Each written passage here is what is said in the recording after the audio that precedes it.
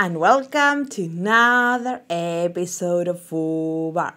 In today's episode, we are going to talk about the new AWS Managed Grafana Service. If you want to know more about serverless, cloud computing, or software engineer practices in general, subscribe to my channel in the red button below. I post videos every week. So let's get started!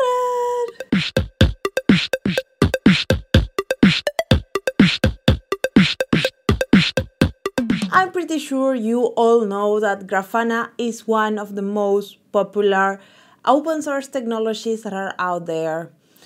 It helps you to create observability dashboards for your applications. It has this kind of pluggable data source model where you can just start putting different sources for your observability dashboards from different clouds, different time database series, different monitoring vendors. So basically, if you're a developer, you might have been working with Grafana to centralize all the application monitoring data from multiple data sources. I was using it a lot in my previous life, and I always really like it. But the problem with Grafana is that if you are in a serverless world, like I was in my last projects and also when I was running my own consultancy, and now that I try to avoid launching instances, so you need to install it and manage and do kind of all the configuration for it. It's tough. Configuring Grafana, installing it and maintaining, it's a lot of work, and that's not the value of Grafana. So again, we go back to not reinventing the wheel and try to provide the most value for our customers. In last reInvent in 2020, AWS launched the AWS Managed Grafana Service, and this was done in collaboration with the Grafana Labs. So this is a joint venture between AWS and the Grafana Labs, where they work together to launch this service. So now you might be wondering, what kind of features does this Managed Grafana provides? Well, basically everything that Grafana has is a managed instance by AWS. So that's the same, but let's look at the management and the operational part. So basically when you're using the Managed Grafana service, this will take care of managing, provisioning, setup, scaling, upgrading, security patching, all these type of things of the Grafana installation. So you just create a workspace and you can trust that the latest and shiniest Grafana is running in the backend. Then you can have super easy ways to integrate your Managed Grafana to CloudWatch, Elasticsearch, X-Ray, IoT site-wise, time streams, and the new Prometheus service as well.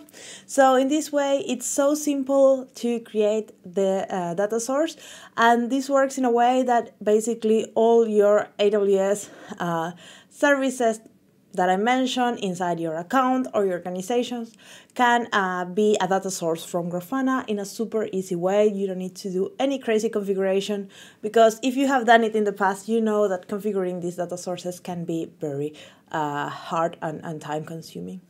Also, this Grafana Managed Service can connect to other third-party data services like Datadog, Splunk, ServiceNow, New Relic, and you just need to update the Grafana version to the Grafana Enterprise using the marketplace through the AWS console. And that's basically revenue for the Grafana Labs. This is an open source project, but they have this paid version, and you can also get it through this new Managed Grafana. One of my favorite parts of this is all the security features and how it integrates with the AWS organization. So basically you define your Grafana workspace in one account inside your AWS organizations, and then you can access all the different data sources in all your accounts and in your regions within that organization. And it's very simple for managing your users that can access the Grafana. You will be using the Amazon single sign-on, so you can use the users that you define there, and they will be using the same password and identifier that they use everywhere else. So that's super nice. We will see a demo in a second on how to set up this, and you will see how simple it is. Another cool thing of this new launch is all the security building capabilities. It's basically, as I said, using the single sign-on. It's also CloudTrail will be used for auditing the access. So you will be having all the information in your CloudTrail, and basically you can define all the permissions. You have different levels of users like administrators and viewers for being able to manage and change the Grafana dashboard or just look at it. So that's super nice. And you might be wondering now how much this cost. Well, as all these new managed services, there are no upfront payments in using the service. You will pay for your users, the ones that are active. So if you have in your Active Directory and you configure that they can access Grafana, 100 users, but only 2 of them use the service, then you will be paying for those 2 that use the service that month. So if they don't, if they have access but they never logged in, you're not paying for it. So it's like Cognito in a way, that is only the active users that month that you are paying for. So that's super neat. Maybe you have a big organization, but at the end of the day, it's the same 3 or 4 persons that are using that service. So that's pretty cool. Managed Grafana is under preview. It's an open preview, but you can get access to it by filling in a form. I will leave you in the description box. You can go and check the form and ask for permission to get access to it. Usually these previews ask for all your information because they might want to get feedback on how you use the service and try to improve it as time goes by. So now let's go into the console and see how you can use this Managed Grafana, how you can create a workspace, and how you can create some dashboards. So after you get access for the preview, you will be seeing the Managed Grafana in your AWS console, and you can basically get into the service as you will get into any other AWS service. And the first thing you want to do is to create a workspace, and here you just will define your workspace, and this is basically a Grafana server. Nothing fancy here. They're called workspace. You can have many of them depending if you want to segregate your Grafana usage by application or by area or whatever. Remember, in Grafana you have dashboards, so you might have multiple dashboards to have different visibility on your organization, so you might only need one workspace. So the first thing you need to do is just enter a name for this workspace. As always, I'm always very good at naming things. And then you need to define your SSO. If you don't have SSO configured, you will be prompted with kind of step-by-step on how to get started with SSO, and then you will be able to continue with the workspace creation because you need to have that enabled. Then I will pick the service managed because it's easier. That's all handled by AWS, but you can always create your IAM roles to give the right permissions, exact permissions for Grafana workspace to access your account. And then when you click next, the next thing you need to do is to define what are the data sources. You can choose them all, or you can choose the ones that you're using.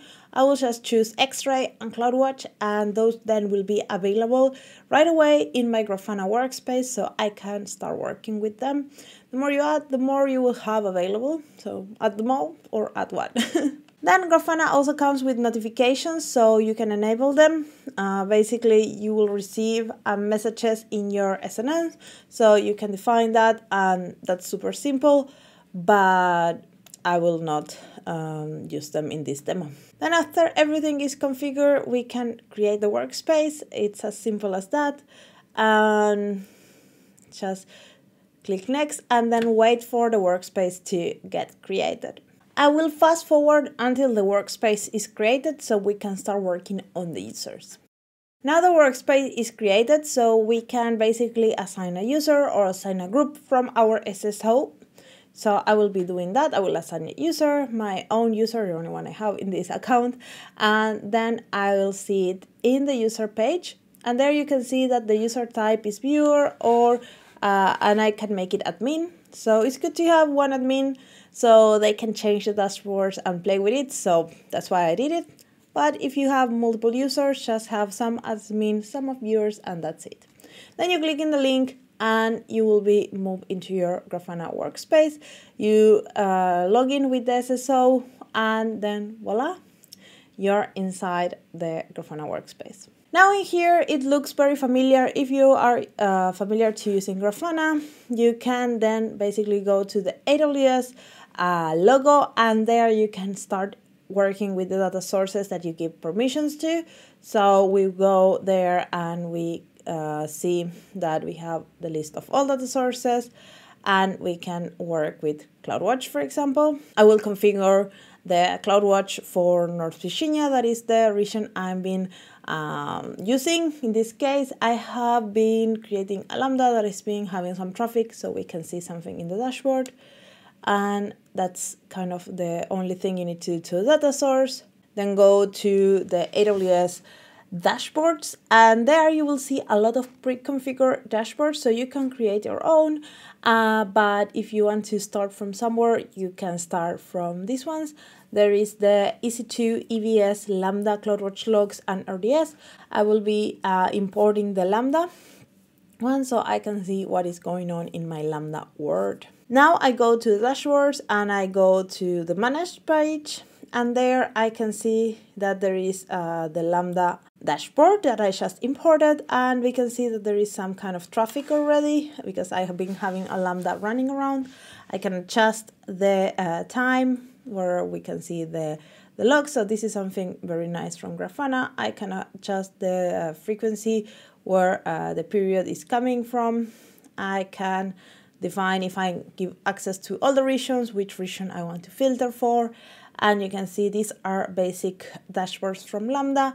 We can see more details. We can add panels as well with more information, and also for our custom metrics if we do have. Now I will add a new panel, and I will add a panel for API Gateway. So API Gateway doesn't have a custom dashboard that I can import. So I'm going to select my data source. Then I will give that I want from the metrics. I will select again the region. They can be all the regions, or you can be more specific. Then you can select the namespace, and here I'm going to say API Gateway, and I will select the metric, and in this case it's just the count on how many